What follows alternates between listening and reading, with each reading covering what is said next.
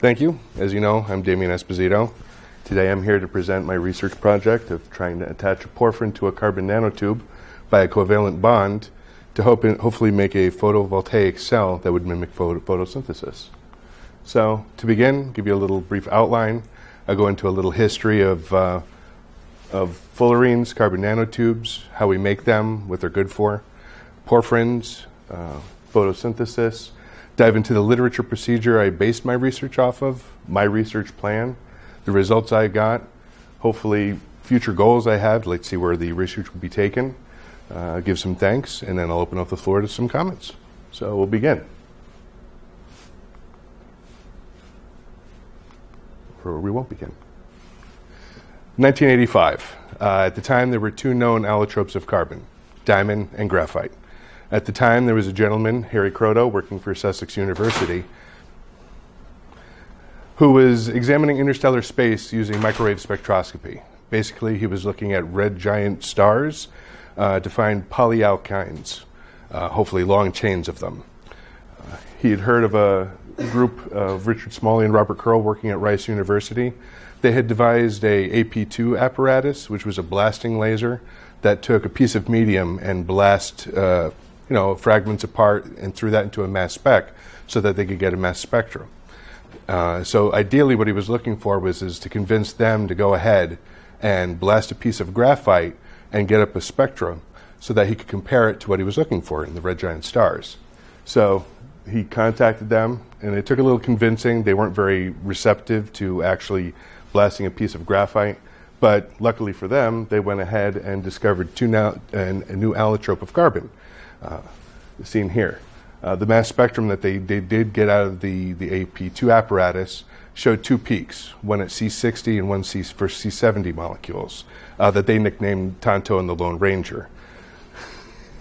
But one thing that they had a problem with is coming up with what the exact structure was. They didn't understand what it was that they were looking at.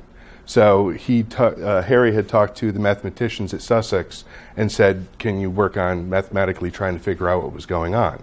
So in turn, he was playing with his daughter one day, creating little domes out of plastic pieces of paper, hexagons and pentagons. And it came to him that possibly these structures were actually balls made up of hexagons and pentagons with carbon atoms. So he went ahead and recontacted the math department and said, hey, why don't you try incorporating that into your model and see what they can come up with? And they actually found that these C60, basically like a soccer ball here, and then like a rugby ball here, the C70 molecules, actually what they had found. So they had a problem though. They're like, how did this form? You blast apart and you're getting a ball out of a piece of graphite. So what they figured was going on was as they blasted the graphite apart, they were dangling bonds at the edges of the graphite that forced the material to curl up on itself, creating like a ball structure. So what they did was at the time there was a famous architect, Richard Buckminster Fuller, that was creating geodesic domes. So they nicknamed the molecule the Buckminster Fullerene, or the buckyball, after him. But to really analyze the structure, they needed to make a lot more material than that blasting laser could produce. So they went ahead and came up with this bell jar design. Basically, they took two carbon graphite electrodes, placed it in a vacuum, and zapped a 200 amp, 20 volt current across it and created a soot. From that soot, they went ahead and used sublimation and extraction with benzene to separate the C60 and C70 molecules from the soot. They later then took the C60s and C70s and used column chromatography to separate the two out. From that material, Harry was actually able to get the first carbon-13 NMR of a buckyball. At the same time, probably a little before, there was a Wolfgang Kretschmer and Donald Huffman who had actually synthesized a buckyball as well. They came up with and got the X-ray pattern, UV vis, and IR spectrums of the actual buckyballs. But it would be Kroto, Smalley, and Curl that got the Nobel Prize in 1996 in chemistry for the discovery of the buckyballs.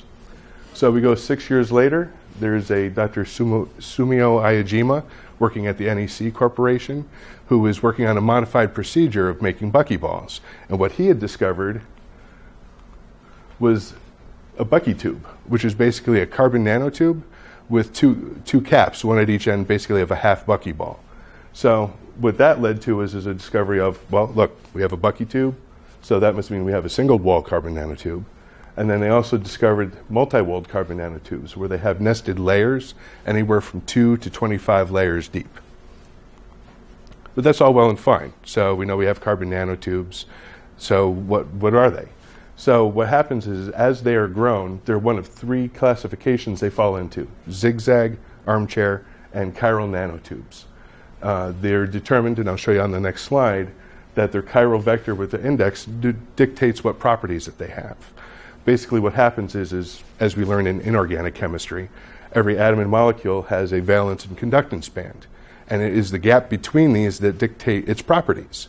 If there are no gap between these two, so there's no gap, or an overlap is shown here, it acts like a metal, allowing a free-flowing electron to go from the valence to the conductance band. That's why metals are shiny and why they conduct electricity. If there's a small enough gap in between that thermal excitation, raising the temperature of the material up, it'll allow an electron to bridge that gap, making it a semiconductor. If the gap between them is too large, that regardless of how much temperature or energy you add to it, there's no way for the electron to get there, the material acts as an insulator. In this way, armchair tubes act as metals and have metallic properties, while zigzag and chiral tubes act like semiconductors. So how do we figure that out? So basically what we do is we all have a carbon nanotube. We cut it down the side, fold it out like a piece of paper, and lay that down, right? So the 2 lengths of the carbon nanotube now become the axis, as I've shown on the slide here in blue. So somewhere along one of the axes, a carbon atom will intersect that axis. We'll label that point A. Across the width of the nanotube, we'll draw a line cutting the hexagons exactly in half. We'll call that the armchair line. Slightly above, or above the armchair line, somewhere along the opposite axis, we will find another carbon atom, and we'll label that one point B. The chiral vector then becomes the vector from point A to point B. What happens is if this degrees here, the degrees between the armchair line and the chiral vector, are 0, such that the line lays on the armchair line, it's an armchair nanotube. If it's 30 degrees in between the armchair line and the chiral vector, it's classified as a zigzag nanotube. And if it's anything in between, it's just chiral. But what we can do then is take these other 2 vectors here, a sub 1 and a sub 2, and basically from point A, count every second carbon. So 1, 2, 1, 2, 1, 2, and each one of these carbons that we jump to increases the index for n. We do the same thing from point A, going downwards every second carbon, and we count for each one of them 1, 2, 3. Now the sums of vectors a sub 1 and a sub 2 make the chiral vector, and it's how we determine if they're metallic or semiconducting as well. So what you can say is if n minus m is divisible by 3, it's a metallic nanotube. If it is not, it's semiconducting. So what you can say here is like a nanotube with an index of 3, 0 or 6, 0 or 7, 1, all of which, 6 minus 1 is divisible, 6 minus 0 is divisible by 3, 7 minus 1 is divisible by 3. They're all metallic. So all of the bolded numbers here are metallic ones. The one I used in my experiment, unfortunately, were 6, 5, so semiconducting. But how do we make them? So here I've illustrated 5 separate ways that we can make carbon nanotubes. We have the arc discharge method, which is actually the one that Kroto had designed and Iajima actually later went and modified.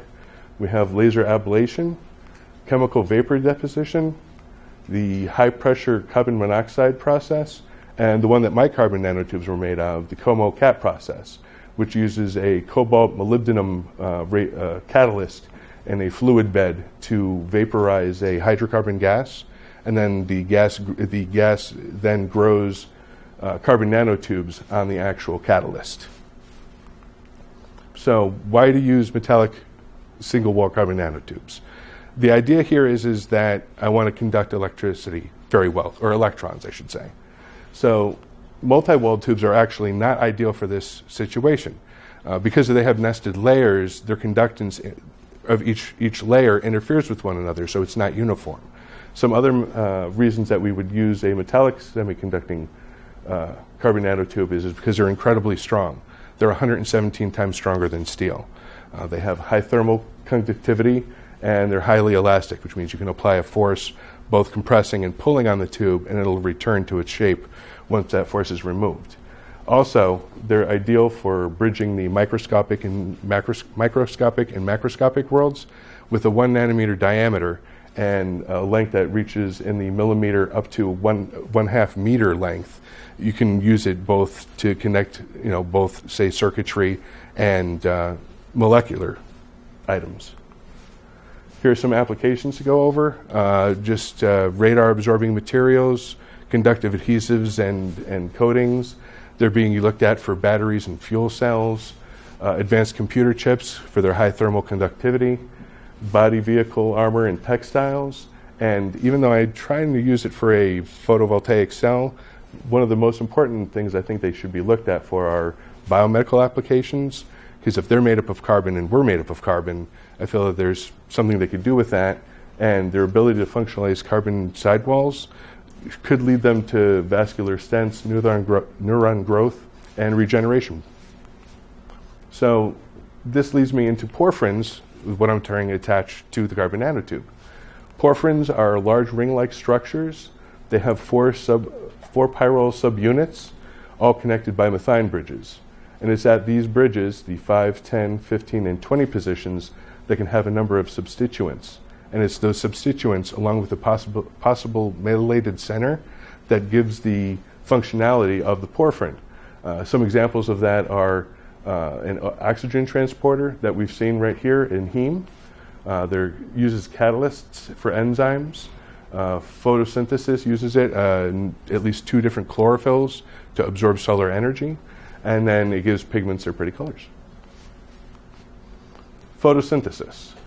This is really what I'm trying to mimic right here, right? So a plant takes solar energy, it comes in, absorbs in carbon dioxide and some water, changes it into an energy storage of glucose, and then releases oxygen in the global carbon cycle. It uses chlorophyll A and chlorophyll B here, 2 different structures, along with other pigments like beta-carotene to make the process work. So it's this idea of using a porphyrin as a solar energy harvesting antenna and attaching it to a carbon nanotube that I'm really trying to mimic here. So ideally, all this research led me to find this procedure that I wanted to try and base my research off of. It took a multi-walled carbon nanotube, put it in an acidic solution, concentrated acidic solution of nitric and sulfuric acids, and sonicated it for about 6 hours. Sonication is a process of agitating a solution with sound waves. Ideally here, you want to break apart the carbon nanotube and create defect sites that allow the acids to attack and create carboxylic acid groups. The second step then takes those carboxylic acid groups with thionyl chloride, turns them into acid chlorides, which allow, and here, I'll call this porphyrin here the tetrakis 4-aminophenylporphyrin. I'll just refer to that as TAP from now on. But it allows the 4 amino groups coming off of it to create an amide bond. So here's my research plan. My first phase was duplicate the research. I'm not using a multi-walled carbon nanotube, but I'm using a single-walled. Duplicate it, make sure it works. The second step was to create this porphyrin, the 5,4-aminophenyl 10,15,20 tris 4-NN dimethylaminophenyl porphyrin. My idea was that the groups on the ends here, the 3 of the 4 of them, would all be electron donating groups. So my idea was that it would allow the porphyrin hopefully to release an electron easier than the previous porphyrin had. I still do have an amine group here, and that's what I would try to attach the porphyrin to the nanotube with. Once that was successful and I proved that I was able to attach the porphyrin to the nanotube, I basically wanted to then try and attach my porphyrin and TAP to the same nanotube. Photosynthesis uses two different porphyrins to collect and harvest the energy. So I'm figuring that if nature can do it with such high efficiency, then we should be trying to do something similar. If that was successful and I was able to attach 2 of them at the same time, then it was my idea to take the carbon nanotube, anchor it to a piece of titanium oxide glass, and somehow try and create a photovoltaic cell. So this is what I tried to do. I took some single-wall carbon nanotubes, threw it in an acid solution, sonicated it for 6 hours. Dr. Selzer says, this could take a long time. So set it up overnight, let it run. When you come in the morning, check it. So I set up the apparatus, put the solution with the nanotubes in it, and it didn't work. Filtering took about 10 seconds, so I kind of figured something had happened, something was wrong. He came in the next day, I talked to him, I said, this was a lot faster than you said, you lied. So he turns around, and so we decided to actually start testing the filter in the acid solution, and we realized it dissolved. So the research that I had used actually indicated a different filter than they must have used. So I went ahead and we went ahead, talked to Dr. Greco and Dr. Beluha, kind of brainstormed a little bit, asked them for ideas on how we could filter this. They actually gave me 2 different ideas, Teflon filters and then the little Teflon cartridges that I would have to force the solution through. Deciding that the filter cartridge was a little bit of a pain in the ass, I went ahead and just used a Teflon filter. Use the same apparatus, so I took another set of carbon nanotubes, put it in the acid, sonicated it for 6 hours, and when I went to go filter it, it wouldn't filter. I sat there next to the apparatus, the filtering apparatus there, for 2 hours. Not a single drop came through. It all sat on top of the filter. So I'm like, all right, this is messed up. What's going on? So I called Fenmenomex, who is the manufacturer of the filter, after checking their website to make sure that their filter is supposed to work with the acid. And I said, what's going on? And they're like, oh, you need to treat the filter first. I'm like, okay, sure. So I went ahead, treated the filter with methanol, got some more nanotubes, put it in some acid, sonicated it for another 6 hours, and I actually started to filter. And I'm like, ooh, I'm going to get something. And I got something. But I got nanopaper. Like, all of the nanotubes had congealed together and just formed masses. And I'm like, all right, those aren't nanotubes. I can't do anything with this. What's going on? So I went back to Dr. Selzer, and he's like, why don't you just take some nanotubes, sonicate it in some water, try filtering it again, see what happens. So we did that. I did it in about half the time for 3 hours, collected it. I got nanotubes. I'm like, all right, so something's working here. So I went and took an IR, which I'll show you guys later, and decided, all right, this seems to work. Let me try this again. So I took some more nanotubes, took some acid, sonicated it for another 6 hours, and I got a different problem. They all embedded themselves into the Teflon filter. Not a single one of them would come out. Dried it in an oven overnight, tried shaking it, tried scraping it. They weren't coming out. So I'm like, all right, this is really getting annoying here. I can't filter. I'm graduating this year. I can't filter. I can't get past step 1. What is going on here? So luckily, whether Dr. Selzer contacted her or she contacted him, there was a Dr. Lenore Kuby who actually works for the National Renewable Energy Research Lab in Golden, Colorado. And he's like, I have her email address. Do you want to talk to her? I'm like, please, I need this. And so I talked to her, and she talked me off a ledge. I'm like, I'm freaking out. Nothing's working. What the hell's going on? And she's like, first off, nanotubes, nothing you ever want to do works. It's horrible. It's just research that's never going to work. So she's like, first off, you need to ditch the filtering idea. It doesn't work. One of 2 things happen. Either they get embedded into the filter, check, or they all glom together, check. So at least I succeeded in failing. So later on, she's like, you really need to think about centrifuging. She's like, do you have one at school? I said, well, I think we do. So I talked to Dr. Prieto, and she showed me how to use the centrifuge, and Dr. Greco went and told me how to actually, decant and pipette and all that.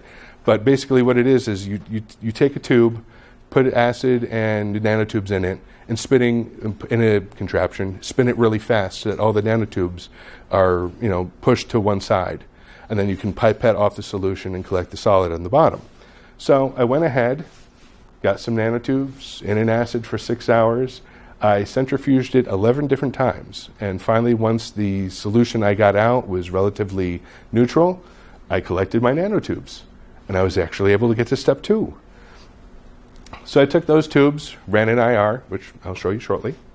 Then I took them in a flame-dried apparatus. I refluxed them with some thionyl chloride to turn it from the carboxylic acid into the acid chloride.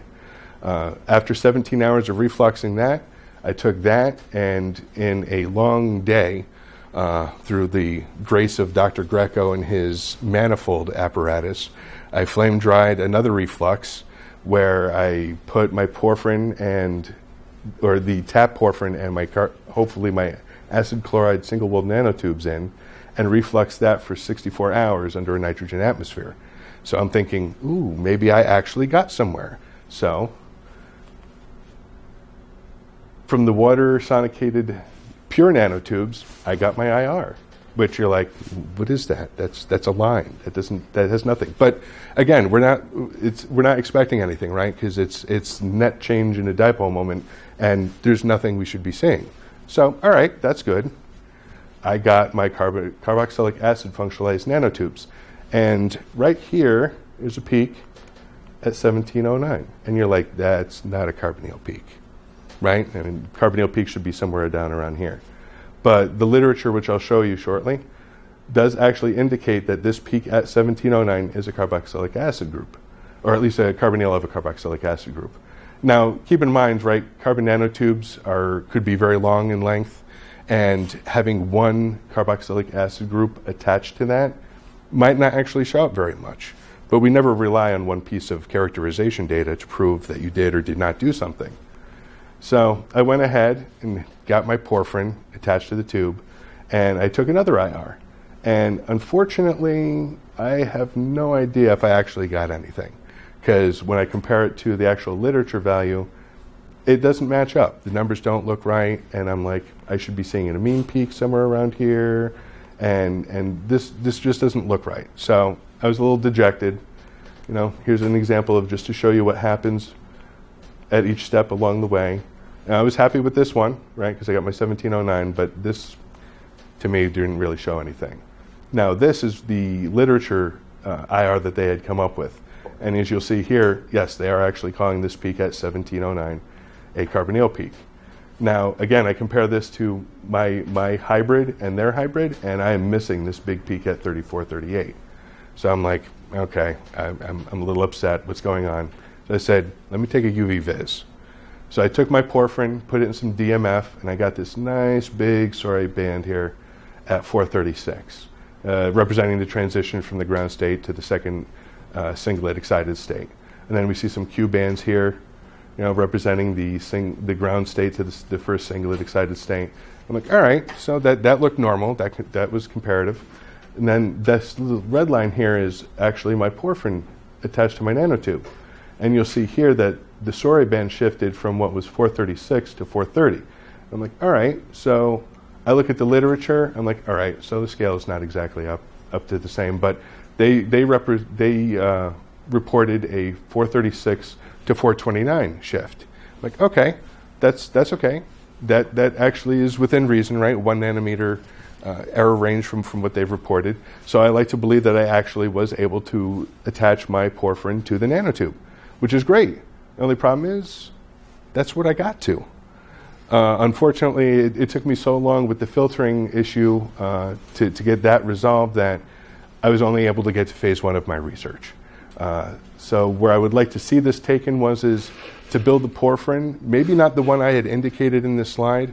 After taking instrumental with Dr. Yen, I realized if I want to really shift the absorption band, I'm probably going to have to add a lot more conjugation to the ring, maybe even attach a couple of rings to the same one just to shift it. But either way, once I'm able to actually build a porphyrin, I want to attach that to the nanotube, prove that I did that, and then again go back to let's get two of them on there at the same time. So hopefully if that is actually ever accomplished, they can attach that to a titanium oxide glass and then actually see if they have a solar cell. So I want to thank Dr. Selzer for allowing me to work in his research group, for letting me switch my majors and come back to chemistry 3.5 years ago, giving me a 2-hour talk. I want to thank Dr. Lenore Kuby, who's obviously not here, but she was instrumental in my research. I would not have gotten anywhere if it was not for her. I cannot thank her enough. Dr. Prieto, Greco, and Beluha, you all each had an important part in helping me along the way. Whether it was just ideas in filtering or the centrifuge, or it really helped. Dr. Robertson's in Secondo, you let me talk to you about things I found or ideas to bounce off you. Thank you. I really needed that. Dr. Molinelli for ordering me up everything I ever needed and giving me a hard time. The rest of the faculty and the entire chemistry staff, thank you. I came back to school. You helped me get back to where I needed to be and to make me feel like I went back for the right reason. Like I felt lost at one point, and I'm glad I came back here. And Jeff, you. Thank you for bothering me. Thank you for coming and finding me wherever I was and just bothering the hell out of me. I also want to thank the 4 guys I studied with for Orgo, Jeff, Danny, Jay, Spencer. I wouldn't have gotten through it without you guys. It was tough. Nathan, who unfortunately isn't here, but I feel like I kind of took him under my wing a little bit. He was part of my dynamic. Erica, Julio, Alex, and Sandra, thank you. You made school fun. You made it worthwhile coming here and getting through it. It was tough. It was hard. I felt like I lived here. Seeing you here with me made me feel like what I was doing was right. And I thank you all for that. And references. And I want to open the floor to any comments, questions, or concerns you may have.